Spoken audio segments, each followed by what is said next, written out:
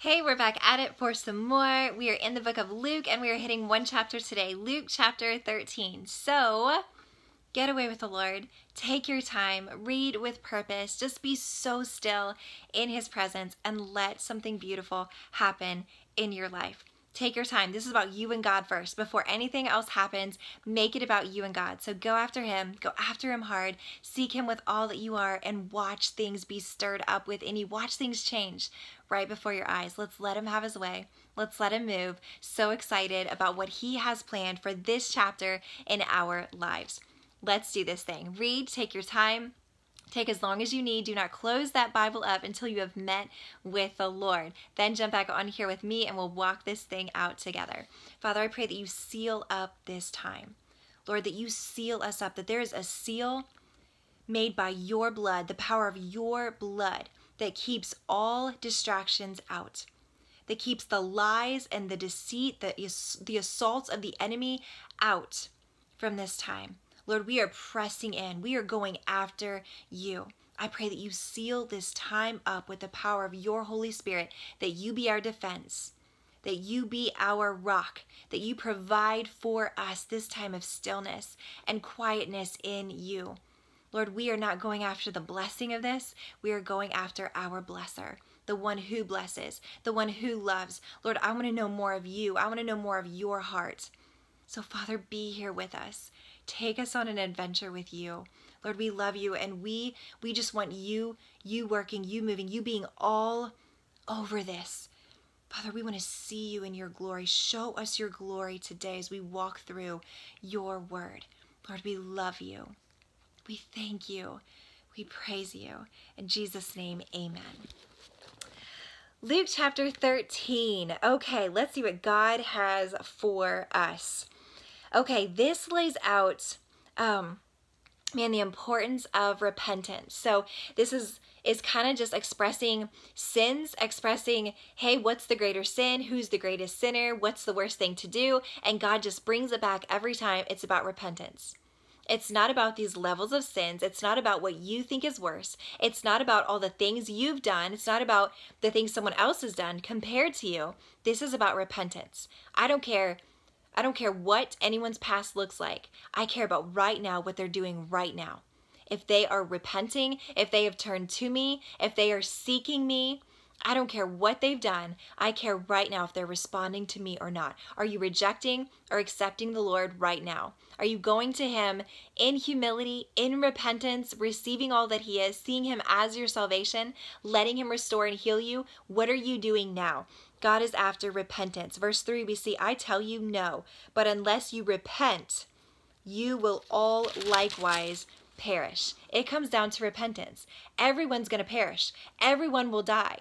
Because His word says, for the wages of sin is death. Our punishment because of sin is death. And we are all sinners. We all like sheep have gone astray. We have all walked away from the Lord, from His holiness, from His salvation. We have walked away in some form or another and have sinned. Every single one of us. Not one of us has not sinned. Therefore, every single one of us deserves to die. And the Lord says every single one of us will die unless we repent. He says it again in verse 5 after they bring up and say, hey, which one's worse? Which sin is worse? Verse 5, I tell you, but unless you repent, you will all likewise perish. It's about repentance.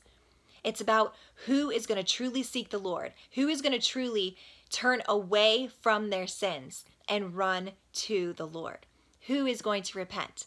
Because unless we repent, we all will die. Verse 6, and He began telling this parable. A man had a fig tree which had been planted in his vineyard, and he came looking for fruit on it and did not find any. So this fig tree that should be producing figs is not producing any fruit. So it's worthless. It's not worth anything. Needs to be cut down. And that's what He says. He says, behold, for 3 years I have come looking for fruit on this fig tree without finding any. Cut it down. Why does it even use up the ground? If it's a waste of space, it needs to be cut down. It needs to be thrown out. What are we living for? What are our lives screaming? Are we living in purpose? Are we living purposeful lives? Are we reading the word in a purposeful way? Are we seeking after the things that matter? Because if we are, then fruit will be produced.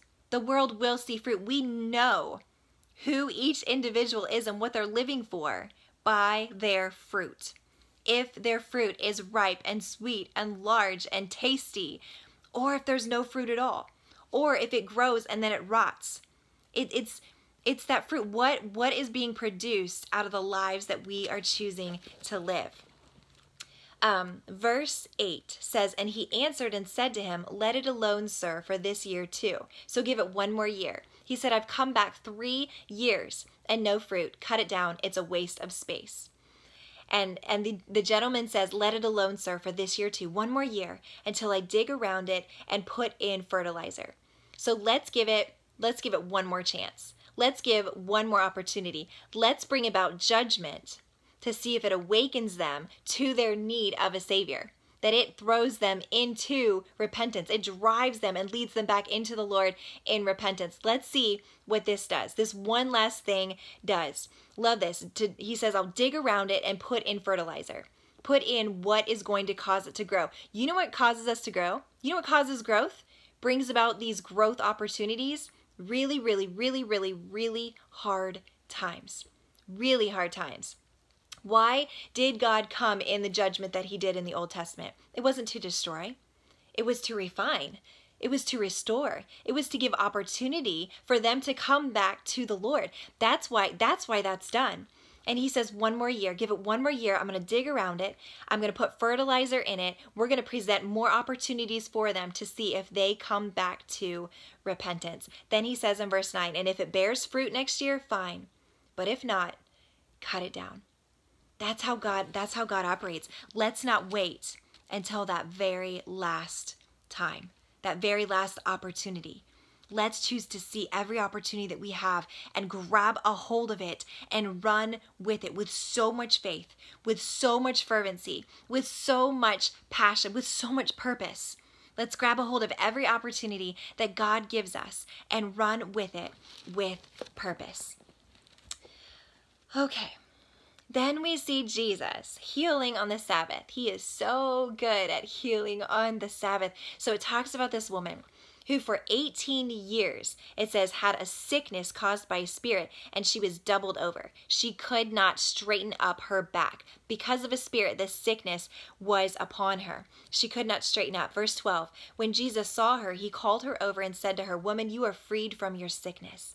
And he laid his hands on her. One touch of Jesus himself. And immediately she was made erect again and began glorifying God. Just like that, one touch of Jesus saying, you are free from your sickness, and she stands upright. She can straighten up her back because she had an encounter with her healer. Verse 14, but the synagogue official, indignant because Jesus had healed on the Sabbath, began saying to the crowd in response, there are 6 days in which work should be done, so come during them and get healed, and not on the Sabbath. And Jesus then responded to this cry out to the crowds and reminding them, hey, we don't do this on the Sabbath. This isn't going to be tolerated. And Jesus says in verse 15, you hypocrites, does not each of you on the Sabbath untie his ox or his donkey from the stall and lead him away to water him? And this woman, a daughter of Abraham as she is, whom Satan has bound for 18 long years, should she not have been released from this bond on the Sabbath day? So Jesus calls them out and saying, you are hypocrites. When your ox and your donkey are bound up, do you not untie them and lead them to the stall? He says, how much more should I heal this woman? How much more should I care about this woman? That you are willing to unbind your ox and donkey. I'm going to unbind this woman from this grip that the enemy has upon her. I will unbind her. I will remove these chains from her. I don't care if it's the Sabbath or not. Jesus is saying, I'm here and I'm loving on people. And I'm caring about people. And the Sabbath isn't about that you're not supposed to do good. Jesus said the Sabbath was made for man. That's what it's about. Jesus is here doing his thing, living on purpose and loving people no matter what, no matter who is saying what. He's going to love on people. And he called them out, called them hypocrites. And it says that they were humiliated in front of the entire crowd, and they began rejoicing over all the glorious things being done by him. The crowd sees them being humiliated and just giving glory and honor to the Lord in all the things that he is doing, the way that he is healing, the way he is just being Jesus. Verse 18. So he was saying, what is the kingdom of God like, and to what shall I compare it? So this takes us to Matthew 13, where we read about this, what Jesus compares the kingdom of God to. And he says in verse 19, a mustard seed, where he throws it, the smallest seed, yet it grows into this very large plant, larger than all the others around it. And it provides shade, and it provides all these things for the animals. So what it is revealed to, the kingdom of God, it reveals. It reveals the true hearers, the true seekers. It reveals those who are rejecting the Lord, not truly believing in him. He says the same thing we read in Matthew 13 as well. In verse 21, we read the same message. It is like leaven, which a woman took and hid in 3 pecks of flour until it was all leavened. So all leavened, it's hidden, but what is hidden, what is done in secret will be exposed, will be revealed.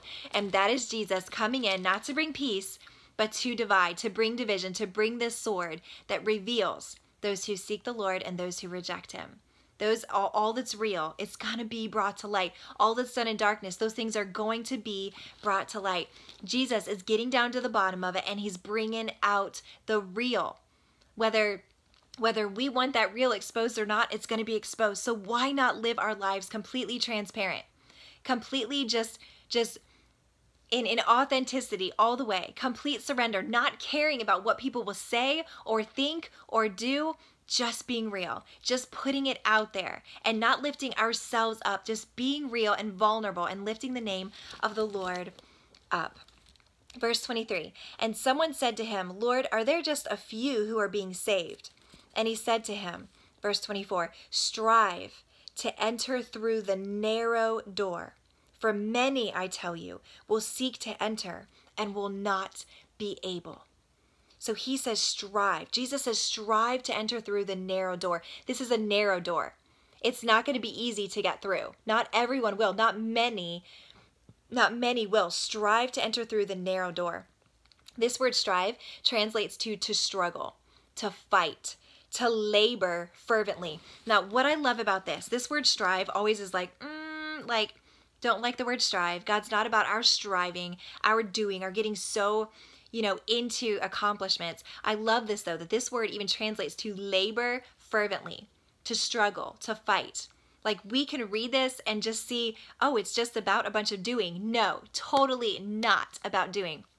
Our struggle, our fight, understanding that this is not an easy task. And I love reading the Word of God. This is why you cannot take scriptures out of context. Jesus is not saying work really, really hard and do a bunch of really good deeds so that you can squeeze through this narrow way.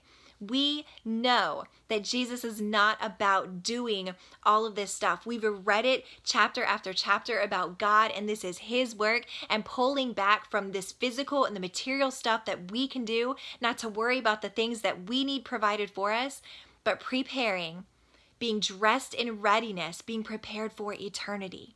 It's the things of the heart. It's the things of just being close to the Lord. This isn't about what we can do in making it through this narrow way. It's about struggling and fighting and getting down to living with purpose, meaning our hearts being cleaned, our minds being renewed. That's not easy. That's a struggle. That's a fight that we have to fight off. We have to fight against these thoughts of the flesh. We have to fight against the emotions that stir up within our heart, to labor fervently. That's a daily pursuit of the Lord. That's keeping that candle lit, that keeping our lamps lit, keeping them burning continually, dressed in readiness. It takes some discipline. It takes some purpose. It takes some intentionality. It takes some focus. We've got to be fervent in our pursuit of the Lord. Jesus isn't saying, do a bunch of stuff, do a bunch of serve, do more for me. No, he's saying you work hard. It's not easy. It's not easy to be set apart. Your fight in seeking after me, it's not easy. Sometimes you're not going to want to read the word. Sometimes you're not going to feel like it. You're going to be tired. You're going to be busy. You're going to get to the end of the day and be exhausted. But you know what? Get in the Word and believe what God says. Believe what kind of power and rest this brings. His truth brings. It's not going to be easy. God says you're going to have to work at it. You're going to have to want it. You're going to have to step out in obedience. You're going to have to enter into things that aren't comfortable, that aren't convenient for you. But you seek after me and your reward will be rich. It'll be something that cannot be compared to anything that the world can offer. Strive to enter through the narrow door. And right here, Jesus says, many will seek to enter. Many will come after. Many will want to make it through. And many will not be able. Many won't be able because they will get caught up in doing instead of being and knowing and connecting and having that real, intimate, connected relationship with the Lord. That's where it's at. That's where it's at. Verse 25. Once the head of the house gets up and shuts the door, and you begin to stand outside and knock on the door, saying, Lord, open up to us. So he's saying strive to make it through that narrow way, because there will be a time when it's shut. When the Lord comes back, when we die, when we pass away and we stand before the Lord, that's it. What we have decided and how we've lived our life up to that point, it's on right then and there. And it says, when the door is shut and we say, Lord, open up to us, there will be many. He is talking about these many who seek to enter but won't be able to. And he says, these people will say, Lord, open to us. Then he will answer and say to you, I do not know where you are from. Then you will begin to say, we ate and drank in your presence, and you taught in our streets. And he will say, I tell you, I do not know where you are from. Depart from me, all you evildoers. That they will say, we ate and drank in your presence. God, we went to church every Sunday. God, we were in Bible studies. God, we talked about you. We were in a prayer group. There are going to be people, good people, who will be speaking those kinds of things. We were in church. Lord, we sat with you at your table. We sat in your presence. We were exposed to all of these good things.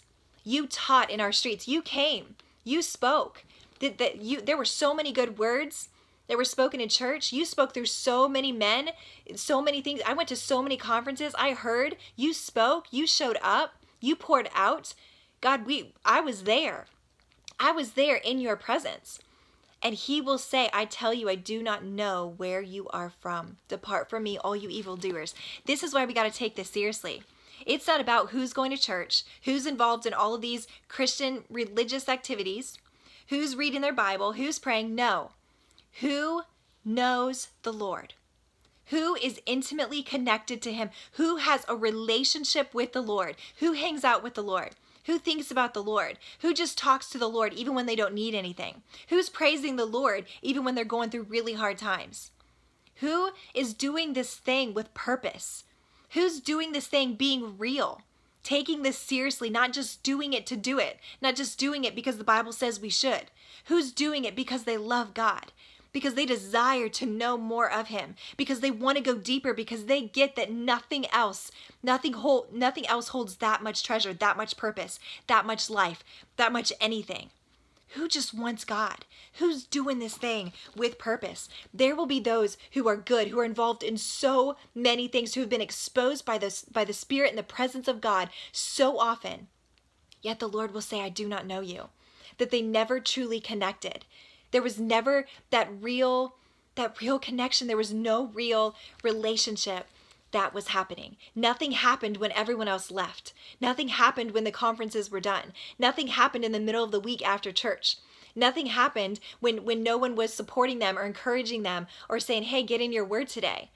When everyone went to bed, when all the lights went out, when all the doors were shut, when no one was around, what then? Were you connected to the Lord then? Or did that connection only take place when people were seeing or people acknowledged? Jesus is saying there are going to be so many who he says, depart from me. I never knew you. Verse 28, in that place there will be weeping and gnashing of teeth. When you see Abraham and Isaac and Jacob and all the prophets in the kingdom of God, but yourselves being thrown out. And they will come from east and west and from north and south, and will recline at the table in the kingdom of God. And behold, some are last who will be first, and some are first who will be last. The humble, there will be those who humble, or there will be those who are proud who will be humbled. And there will be those who have humbled themselves who will be lifted up. Jesus says this is what it is. It's one or the other. It's life or death. It's light or darkness. It's heaven or hell. It's with me or apart from me. One or the other. Okay.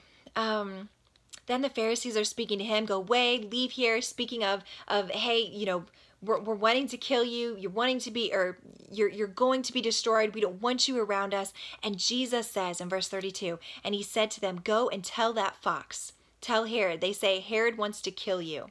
Go and tell that fox. This is what Jesus says, calls him a fox. Behold, I cast out demons and perform cures today and tomorrow. And the third day, I reach my goal. The third day, this translates to I am perfected. Jesus knows who he is. He knows who his Father is. He knows his purpose. He knows why he is here. He doesn't get unraveled. He doesn't get upset. He isn't full of fear. He is set on his Father's will. He is set living out his purpose. He is here loving and walking and talking among the people that he is here to save. Okay. Verse 33, nevertheless, I must journey on today and tomorrow and the next day, for it cannot be that a prophet would perish outside of Jerusalem. O Jerusalem, Jerusalem, the city that kills the prophets and stones those sent to her. How often I wanted to gather your children together, just as a hen gathers her brood under her wings, and you would not have it. So Jesus is speaking Jerusalem. Jerusalem, this city that I have chosen, that you are against the prophets, you are against truth.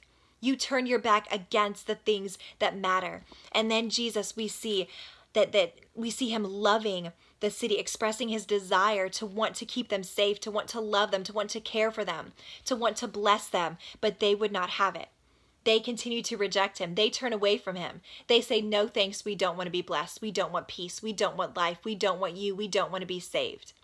Jesus is expressing his desire and saying, oh, how I wanted to bring you close to me, how I wanted to restore and heal you, but you continue to say no. Then he says in verse 35, behold, your house is left to you desolate. And I say to you, you will not see me until the time comes when you say, blessed is he who comes in the name of the Lord. Now, this is what I love about cross references. This is what I love about the Word of God. You can read something, it can sound great, it can sound awesome. You're thinking, okay, the next time they see him, this is what they're going to say. Blessed is he who comes in the name of the Lord. Now, back in Psalms. Now, I didn't know this until I looked over at the cross references, but Psalms 118:26, never picked up on this before, but this speaks these words, where it's this, Psalm 118 is this chapter full of just praises to the Lord, thanking him, lifting him up, bringing glory to the Lord. And this phrase is written in there, blessed is he who comes in the name of the Lord, talking about Jesus, the Messiah, praising him, understanding, recognizing that he has a plan, that he is in control, that he loves, that he gives, that he sends, that God is at work. Blessed is he who comes in the name of the Lord. Also, what we haven't hit in yet, but there's a passage in Matthew and a passage further on in the book of Luke that we're in now that speaks of this beautiful, beautiful time, and we're so familiar of it. It always comes up, I feel like, in Easter and celebrating Easter and the in that time when Jesus comes riding on a donkey, the colt of a donkey. So this young donkey riding in as king, and the people all around have palm branches and they're yelling out, Hosanna, Hosanna, Hosanna. Speaking this, shouting this with palm branches. This is a time of celebrating the king as he is riding in on this donkey. And in that same phrase, in that same time frame, what they also shout is, along with Hosanna, is blessed is he who comes in the name of the Lord. Never registered, never picked up before. You know, we always say Hosanna, Hosanna is the king, Hosanna is he coming and riding in on a donkey.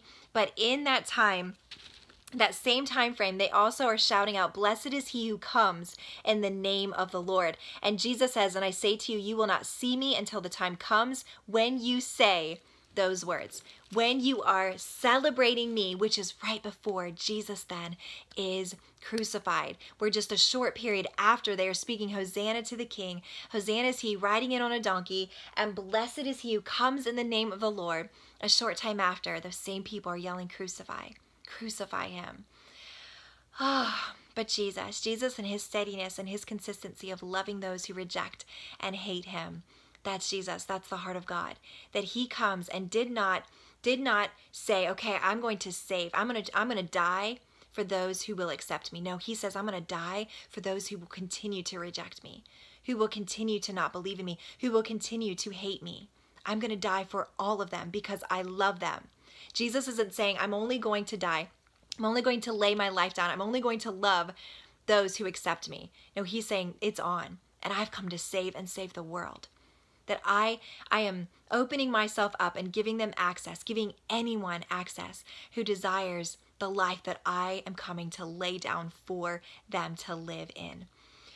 Oh, the heart of God, the heart of our Savior. That's who we serve. That's who loves us. That's who saves us. Okay, beautiful. Just beautiful. So much power, so much truth. Thanks so much for walking this out with me. We're going to keep rolling on in the New Testament, in the Gospels. Cannot wait for more. Cannot wait to see what's ahead. Cannot wait for another opportunity to glorify him, to dive in, to see more of his heart, to just be closer and closer to who he is. Cannot wait for more. Thanks so much for walking this out with me, growing with me, journeying through with me. It's beautiful. We're being rewarded, blessed by his presence, by just being changed and learning and growing in him. So good. So hit me up for more. We're just going to keep walking this thing out and diving in deeper, pressing in more. Cannot wait. Thanks so much. See you soon.